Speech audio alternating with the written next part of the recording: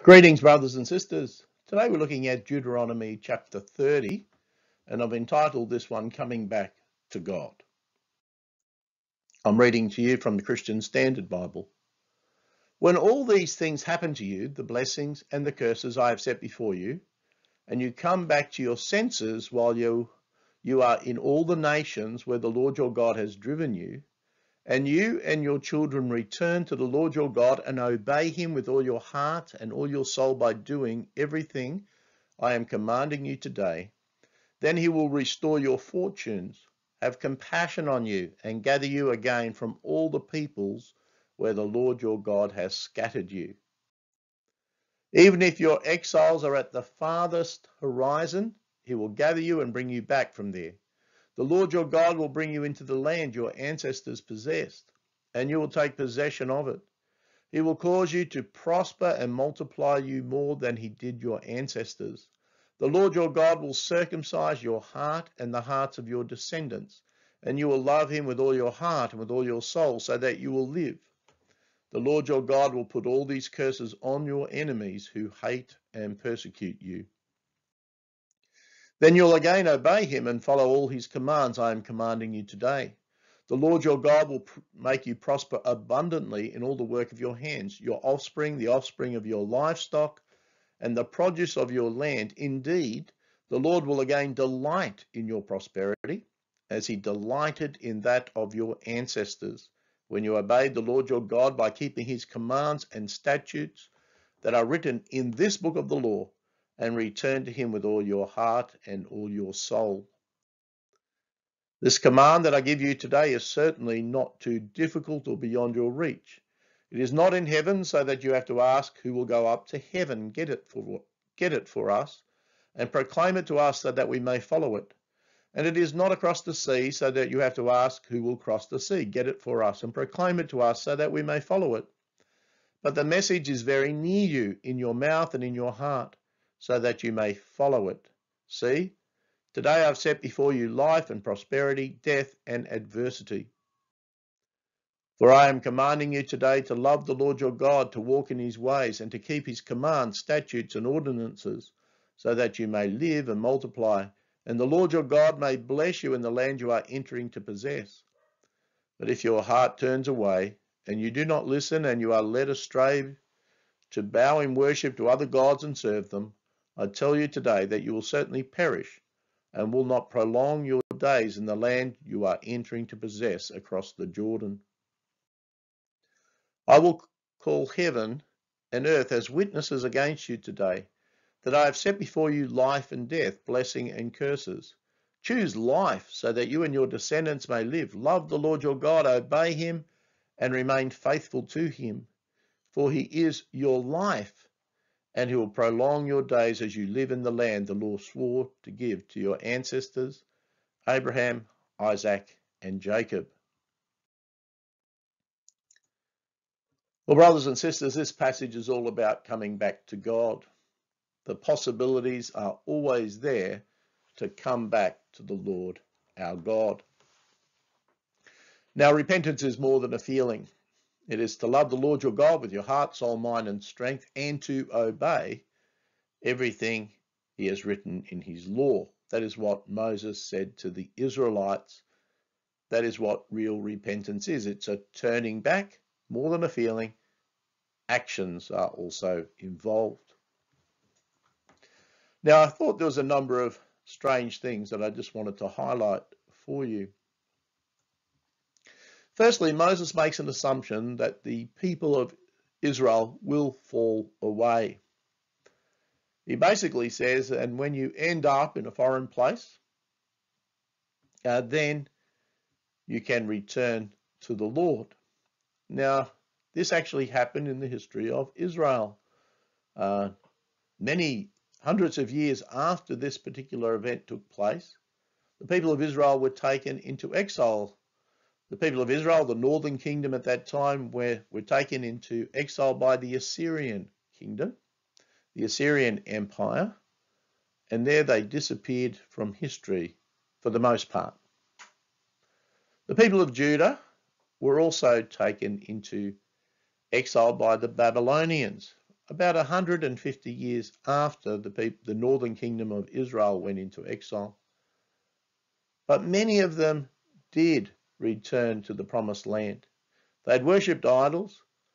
God had punished them, but many of them returned to the land of Israel. So it's just amazing. The assumption is that the people of Israel and Judah would fall away. And I think for many of us today, even as Christian people, there's always a sense that we too will fall away. We will fail at times and need to repent and return to God. To think to yourself that you can live this life perfectly, that you can live the Christian life perfectly, is really to have too high an opinion of your own ability.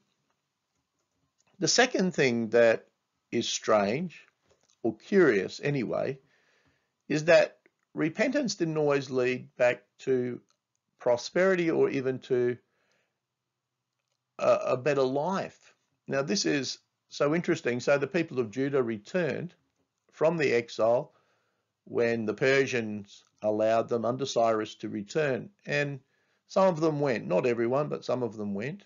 But they always found it a struggle in the land of Judah. They were a small nation. They had trouble with their crops. They had trouble with their herds. They certainly weren't a prosperous people. And so this particular passage talks about a repentance that leads back to God and then to an even greater prosperity. Now, at times that did occur when the people fell away. God restored them and blessed them. That did happen, but after the exile, it certainly wasn't like that. Before you know it, they were taken over by the Macedonian general, Alexander the Great, and after that by the Romans and so on. It didn't lead to a greater prosperity. And I found that curious.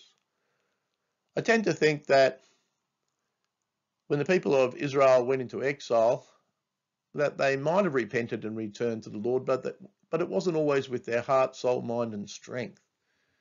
And in a sense, they were waiting for the Messiah to come, the Lord Jesus Christ, and through him and belonging to his kingdom to really be blessed. And of course, that blessing is not always in the material area, but it's in the spiritual area that we are one with God and we will be secure for all eternity.